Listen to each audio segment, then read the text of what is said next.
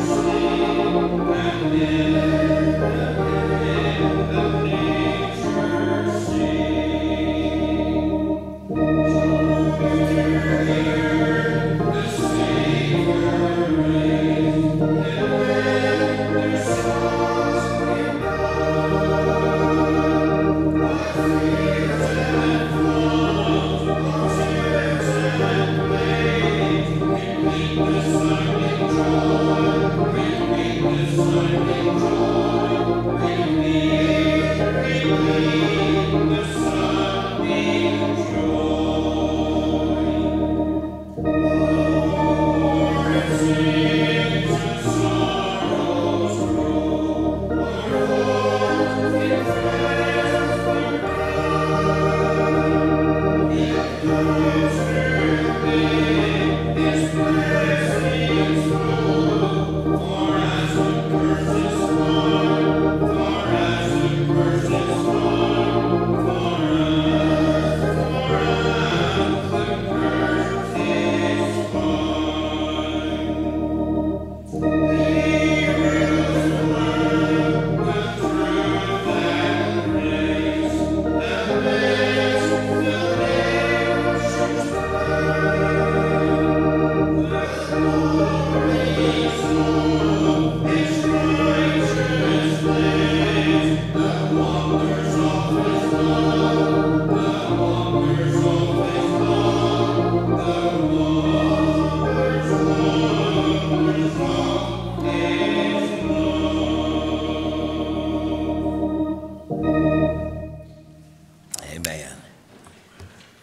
let's just unite together in prayer.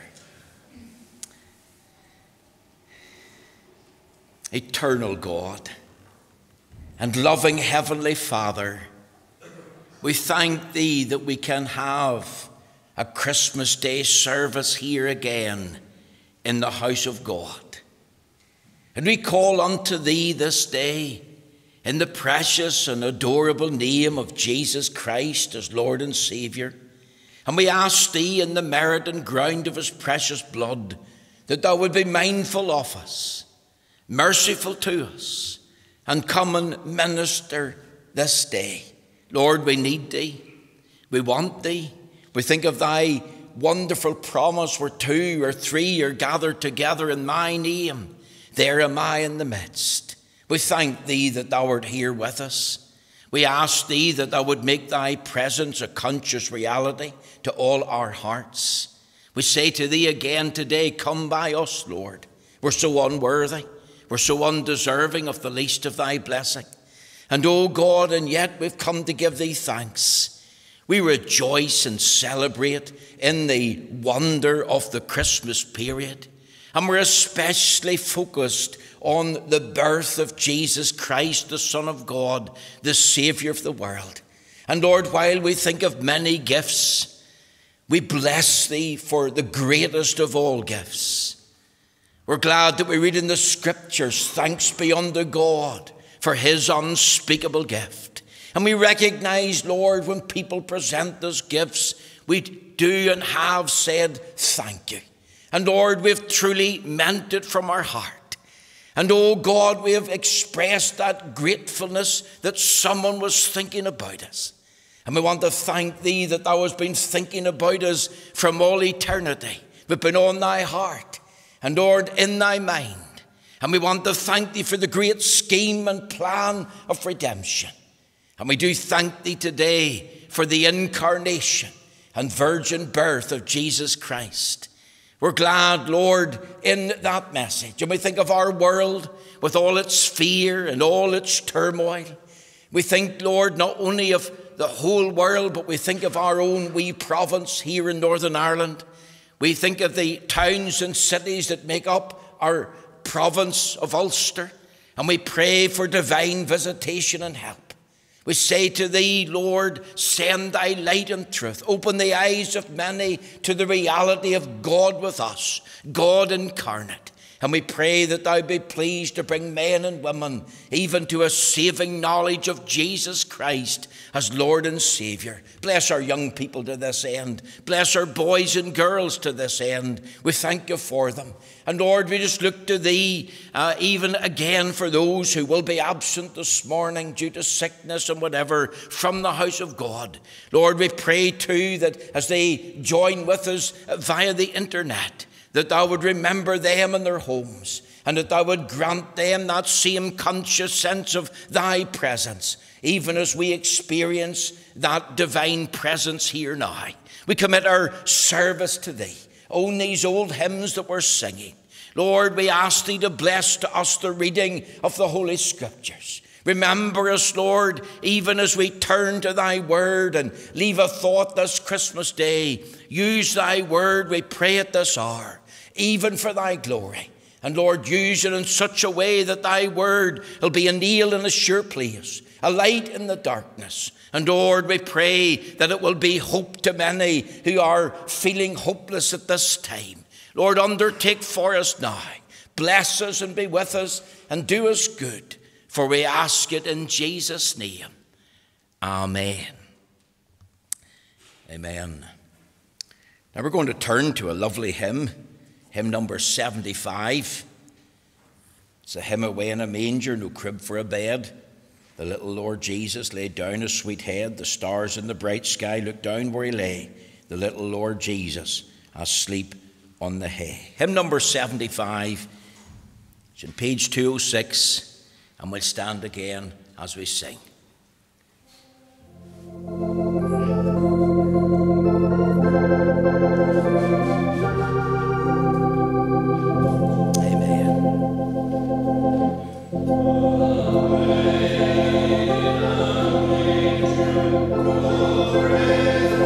Amen.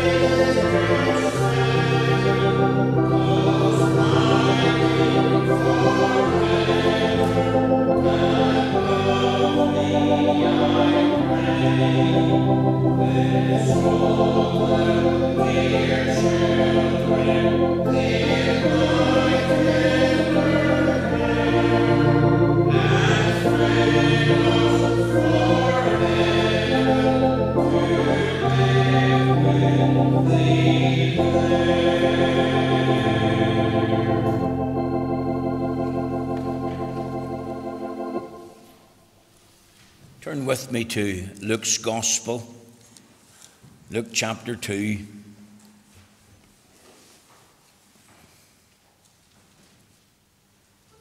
We're going to read from verse 8. Luke chapter 2, verse 8. Let's hear the word of God, reading, of course, from the Authorized Version. Luke chapter 2, verse 8.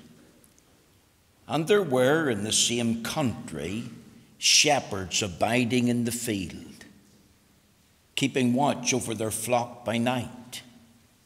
And lo, the angel of the Lord came upon them, and the glory of the Lord shone round about them, and they were sore afraid. And the angel said unto them, Fear not, for behold, I bring you good tidings of great joy, which shall be to all people. For unto you is born this day in the city of David a Saviour, which is Christ the Lord. And this shall be a sign unto you. Ye shall find the babe wrapped in swaddling clothes, lying in a manger.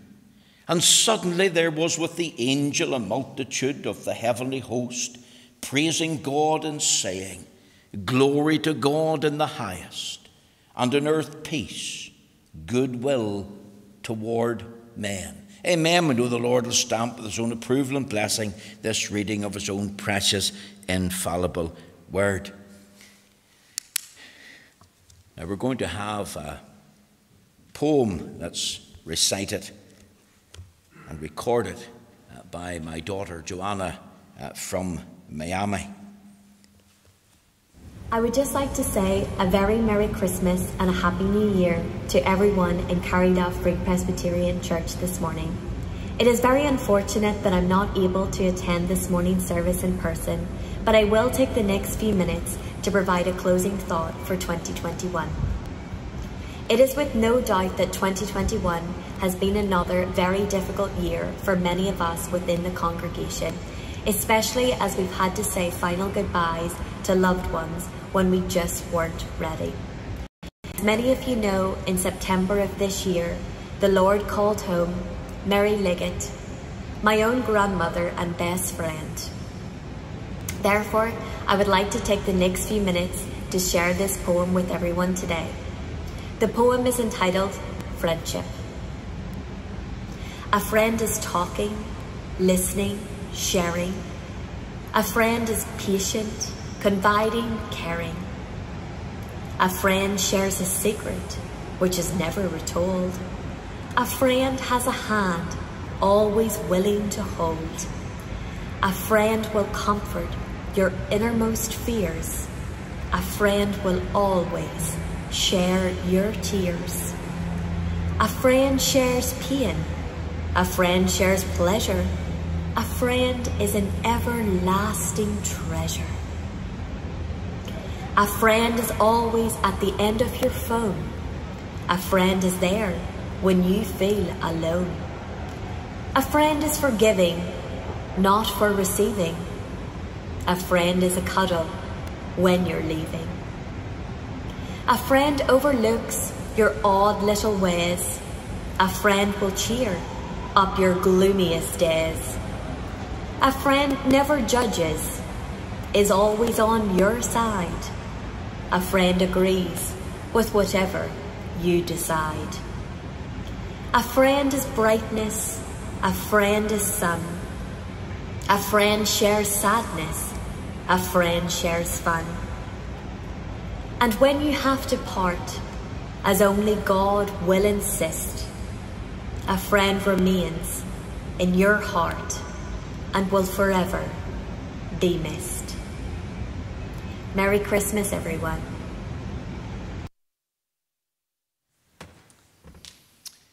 And we do thank Joanna for this beautiful poem this morning on friendship. I'm just thinking of the words in Proverbs 17:17. It says, "A friend loveth at all times, and a brother is born for adversity." So we do thank her for recording this and sending it over at very short notice.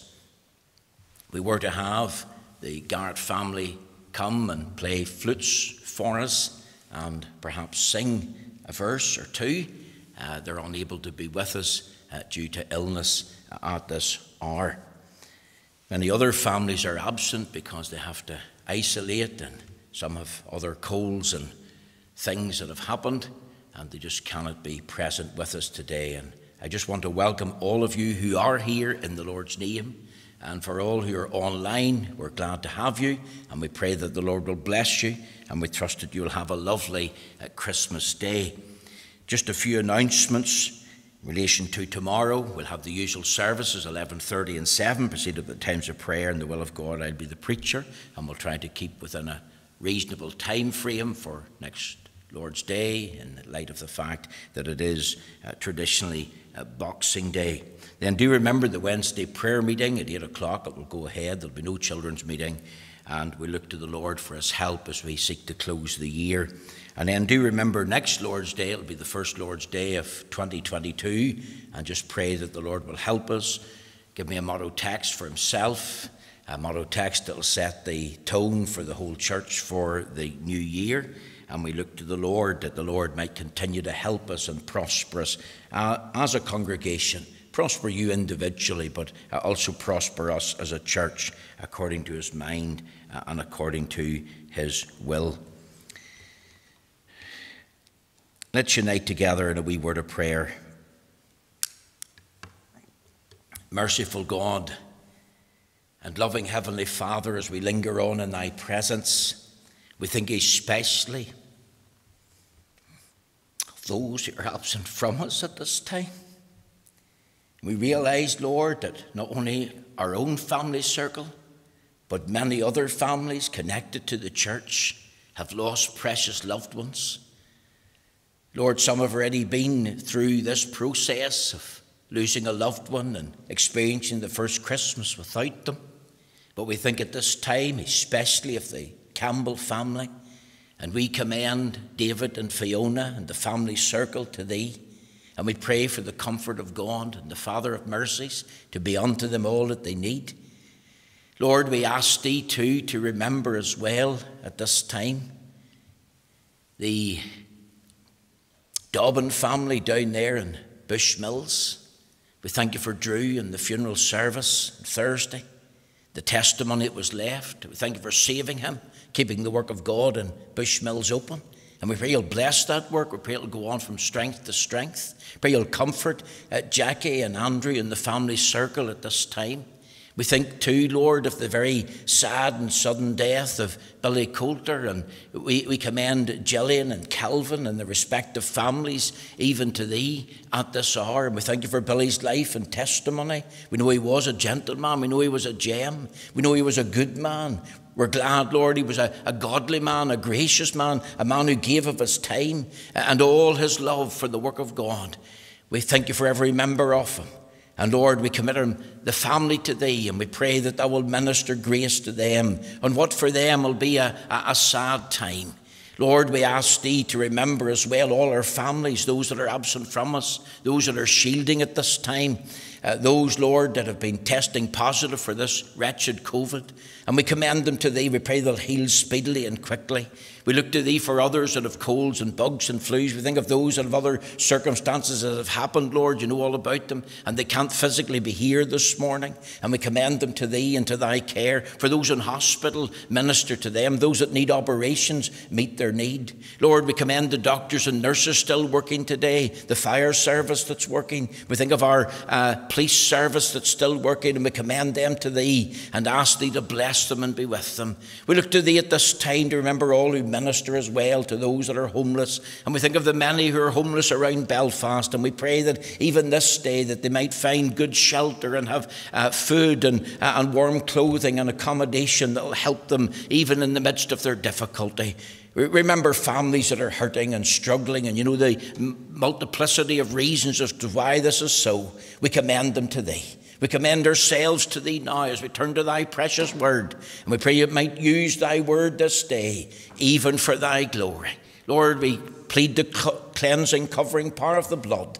And we pray that thou will remember us, show us a token for good, and bless us in our souls. Lord, even make this day a day as families get together, a time in thy presence before the Lord, when we're filled with the awe and the wonder, even of the birth of Jesus Christ, the Son of God, the Saviour of the world. Hear and answer prayer for Jesus' sake. Amen. Amen. Now, my text today is taken from Luke chapter 2, verse 10. And it reads as follows, Luke chapter 2 and verse 10. It says, and the angel said unto them, fear not, for behold, I bring you good tidings of great joy, which shall be to all people. And I want us to think for a time this morning of a day of glad tidings and great joy. And what I want for you is to discover and experience this great joy for yourself. Now, these words, verse 10, form a part of the inspired record of what the angel said to the shepherds on the very night that the Christ child was born. You can read the rest of the verses, verse 11 and 12, and you will discover that that contains the rest of that message. But for this morning, I want just to focus on the opening part of the message, mainly in the words, fear not, for behold, I bring you good tidings of great joy. Now, there's 21 references to the words great joy in the Bible. The first reference is 1 Kings 4 and 10. The last reference is 3 John chapter 1, verse 4. But do you know that at least 2 of these references, that's 2 out of the 21, are a reference about great joy connected to the birth of Jesus Christ at Bethlehem? In Matthew chapter 2, verse 10, for example, reference to the wise men. When they saw the star, they rejoiced with exceeding great joy. And here in Luke 2 and 10. Now, isn't it wonderful to know? Isn't it wonderful to discover that the birth of Christ is associated with great joy? Now, we live in a world of bad news. We live in a day that's really a day of fear. A day of gloom and doom, rather than a day of gladness and delight. Do you know today that many don't associate the birth of Christ and the story of the Christ child with great joy? You see, for many today, it's not a day of great joy. I think of a journalist that I read about recently. He was sitting in a fast food outlet. He's watching people. He's looking around, and I suppose we could say he's people watching. And he sees a young girl celebrating Christmas with her mum. There was presents on the table. He can hear the young girl saying, I miss you, Mummy.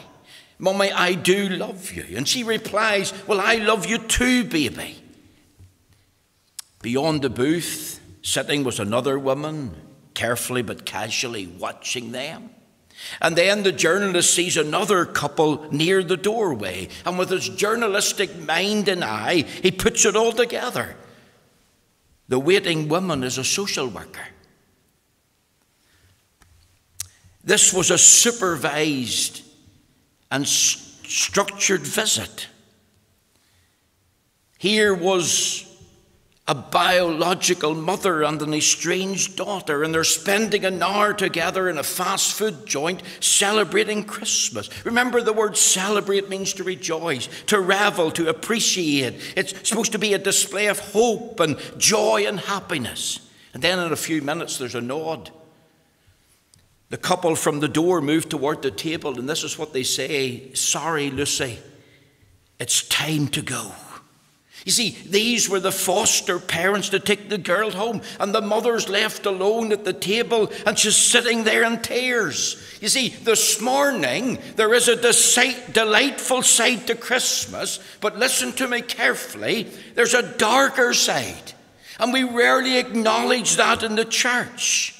And sadly, we Christians can create a fantasy that is not real, a fantasy that's far from reality, a fantasy that is far removed from actuality. Think of the best of homes. Homes where the great truth of the gospel is rejoiced in. But even in the best of Christian homes, there can be tension, there can be tears, there can even be tantrums. You see, for many today, Christmas time's an excuse to get drunk. The holiday period is another excuse for daddy to be with his new family. Christmas Day is a day for mummy to be with the new boyfriend. Can you think of families coping with the death of a loved one? Isn't it so hard? A loved one has died, old age, illness, or there's been an accident, or maybe someone has been murdered. I was reading and shocked about the murder of a 30-year-old mother of 4 called Miss or Mrs. Morgan in Belfast, in North Belfast. Only one of many. And then let's add in those who have committed suicide. You see, many people are not truly happy at Christmas time. We should praise God.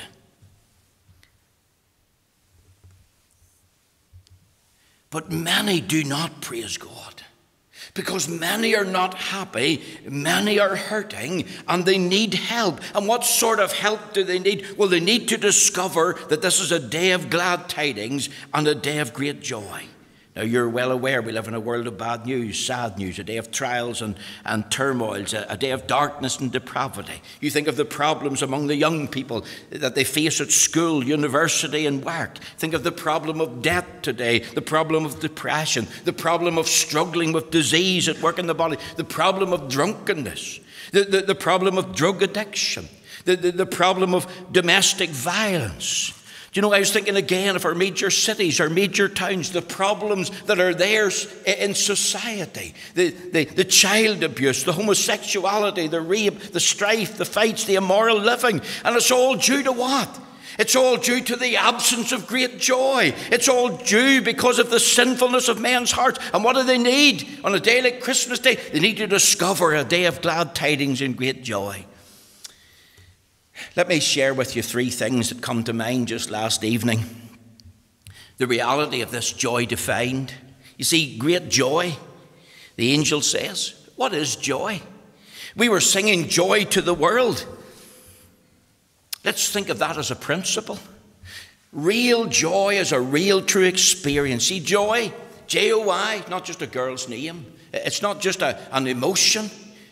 It's Jehovah first. Seek ye first the kingdom of God and his righteousness, and all these other things shall be added unto you. It's others next. That's love not only to God, but love to your neighbour. And then yourself last. When you have a true love for the Lord, and then a true love for others, you will overcome yourself. And many, sadly, are lovers of themselves. True joy is different from happiness. Now, happiness depends on happenings. Gifts received, gifts bought, bestowed, a good hearty meal. When we're warm and feeling well, we have good health, and we enjoy the pleasure for a moment. It's all okay, but that's not true joy. That's happiness, maybe a sister to joy, we could say, but not real true joy. You see, true joy is a joy that's deep down in the depth of our soul. It's joy in the soul. And true joy is connected to the coming of Christ. You know, true joy is even connected to his crucifixion. True joy is connected to his calling into the world, his counsel, his care, his comfort of his people. See, true joy is not connected to lots of money. Do you know there's miserable millionaires and billionaires in the world? I'm not thinking about those who are tight. I'm thinking about those who are sad and lonely people. And I have some people at times phone me up and say, Mr. McLaughlin, I'm lonely. And it's not because they don't have money to do things and go places. True joy is not even connected to good health, although good health's a tremendous thing to enjoy. People who have good health can still be full of fear and worry, and some even worry that they're not sick and they have good health, and they're worried that they're going to become ill. True joy doesn't depend on circumstances. It doesn't even depend on happy families. No, it depends on Christ. You see, the Saviour prayed, John 17, verse 13, that they might have my joy fulfilled in themselves. My joy. He's praying to the Father, even right now, that you will know and experience the reality of his joy in your heart and life. And this true joy is connected with the birth of Christ. The angels knew it, and they told it to the shepherds. This is a day of good tidings, of great joy. True joy at the coming of Christ. True joy at his crucifixion. True joy at his coronation. Over there in the book of Hebrews, in Hebrews chapter 12, and in the verse 2, thinking of Christ and thinking about the crucifixion, it says, who for the joy that was set before him endured the cross. You see, he's a wonderful Saviour. He has come in the fulfillment of many scriptures. He come to do the will of him that sent him. He finished the work, the atoning work of redemption for his people. And he is now focused on succouring and satisfying his people. Did you know, ladies, in the 20th century, the most popular perfume was not Chanel 5. Chanel 5 is very expensive, young men. But the most popular perfume in the 20th century was a perfume called Joy. It takes 10,600 jasmine flowers, 28 dozen roses, to make a 30 milliliter bottle of Joy. And a guy by the name of Jean Patov, he made this floral fragrance for women, and he launched it in the Depression in the 1930s. And when the designer houses weren't able to sell their designer wear, this perfume became very, very popular, especially among the ladies, and it's still very popular. Let me tell you this story. It's reported in the Salvation Army that someone had sent a glass jar of the perfume called Joy, and they mailed it using the mail service in the United States of America. And the mail service in the United States of America is very good, as Joanna will testify to us at a different time, for we've sent her presents and she has received them. But when this parcel arrived and the person opened it, guess what? The glass bottle had shattered, and the perfume had soaked into the box and soaked into the paper tissue. And the heading in the Salvation Army was this: joy has disappeared. Now let me ask the question: has your joy, your real joy, disappeared? Is it gone this Christmas time? What are you focused on? Don't focus on money. Many are focused on money and not on their Maker. Many are focused on their career and not Christ. They're focused on the pathway of their journey, but not on the person and work of the Saviour. How many joyless souls are there today? This Christmas day, this meant to be the most happiest and wonderful day of the year, because we're thinking about the birth of Christ, and yet they're joyless. They have no joy. They have lost joy. Joy has disappeared.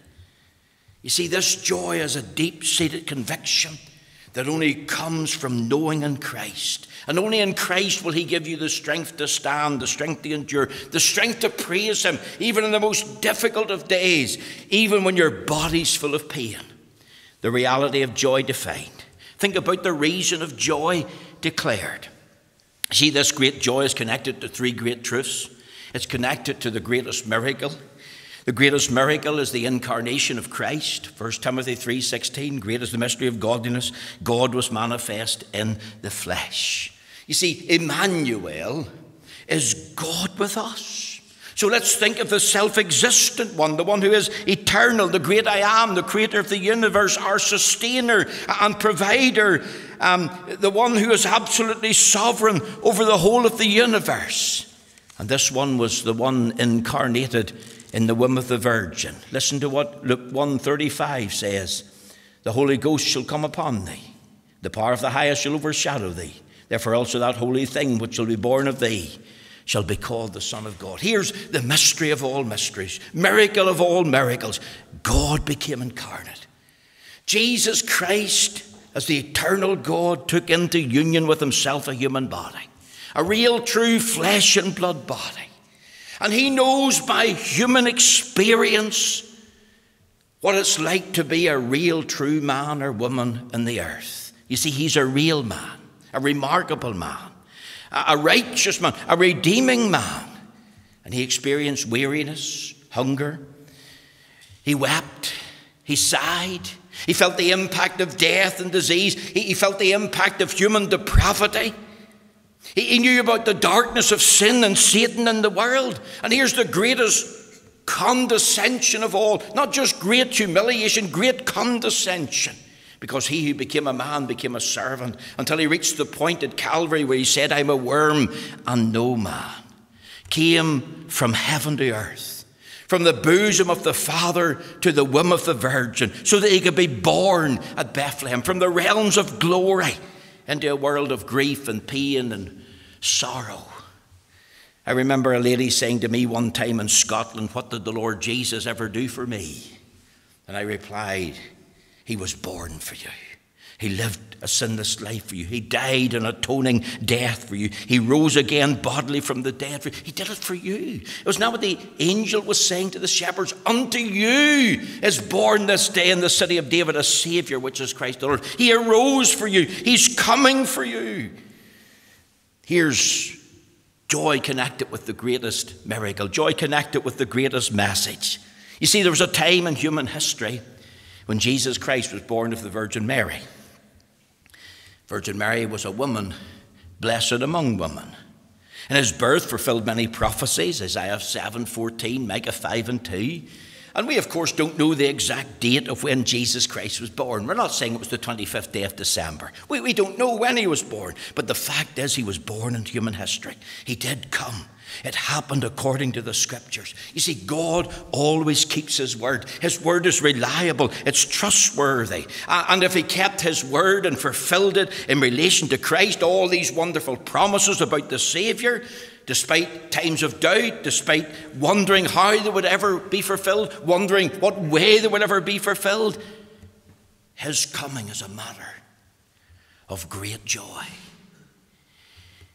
You see, his birth announced the abolition of fear. The shepherds were afraid. They were petrified. They were ushered into the presence of the Lord. The supernatural appearance of an angel, and just one angel, terrified them witless. It's a reminder of the presence of fear in the human heart. Fear's there because of our sin. We're all born sinners. And the only way to overcome this fear, the Bible says, perfect love casteth out fear. Jesus Christ is the very embodiment of that perfect love. And if we fill our mind who he is and what he's like and what he has done, remember we're told here a Savior who is Christ the Lord. Who is he? Well, he's God incarnate. Why did he come? Seeking to save those who are lost. What has he done? Oh, he did this for us. Let me ask, who or what do you fear this morning? Here's one of the 365 fear nots in the Bible. The world is full of fear. Maybe you fear death, fear the future, fear uncertainty, fear financial crash, fear that's an unknown uncertainty. The Lord Jesus was born to abolish fear. The psalmist said, God is our refuge and strength, a very present help in trouble. Therefore will not be fear. But his birth also announced the appropriation of joy. You see, it's not just joy for today. It's joy forever. The Lord Jesus came to provide and impart and give real, true, lasting, eternal joy. The joy of the Lord, Nehemiah said, is your strength. You see, the joy of true Bible-believing Christianity, it's real. Because here's God's remedy for human sinfulness. And that remedy for human sinfulness is intended to promote and proclaim this lasting joy. We just don't focus on Christ in the cradle or focused on Christ in the cross. We want to focus on Christ's crown now in glory. The one who has created us, the one who came for us, crucified for us, is now crowned and lives for us. He's Lord of all. He's Lord of glory. Do you know this joy is connected to the greatest means?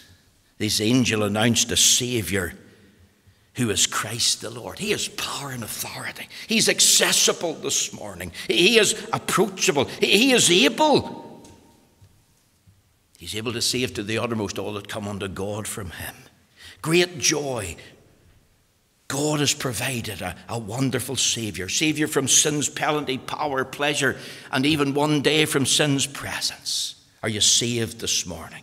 Do you know Christ? Have you received him as your Lord and Redeemer? Do you know your need of him? Have you bowed the knee to him? Have you said, Lord, I'm a sinner, I've got a soul, I need to be saved? This joy is connected to this means. A Saviour who is Christ the Lord. One final thing, think the results of this joy disclosed. One angel announcing no ordinary baby. A baby that's really a Saviour, Christ the Lord, the promised Messiah, not just a healer, not just a teacher, not just a miracle worker. But when he announced this, there was a multitude of the heavenly hosts filled the sky with stars. An impressive sight. We sing, hark the herald angels sing. You see, these angels weren't just watching. They were not just mere spectators. This scene would have given you goosebumps. That scene would have made the hair stand on your back of your head. You see, the birth of Christ was a joyous thing. Because the birth of Christ was really the beginning of the Calvary Road. The birth of Christ led the baby to Bethlehem, but on then to Jerusalem, to Calvary. I want you to see the connection, and it's a marvelous display of the grace of God. Is it any wonder the scripture says, let all the angels worship him? That first Christmas, Mary, Joseph, the angels, the shepherds, they're all filled with this wonderful, great joy.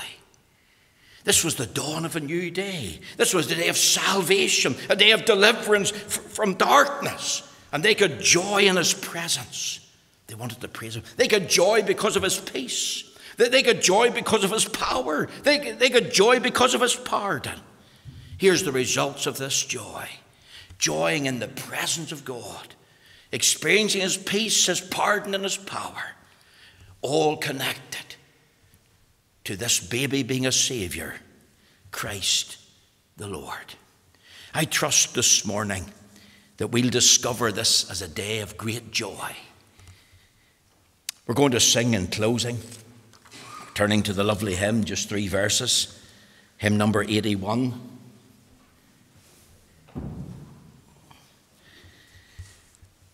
Hymn number 81.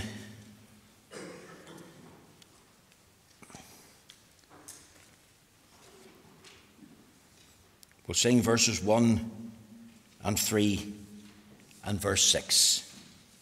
Hymn number 81, verses 1, 3 and 6.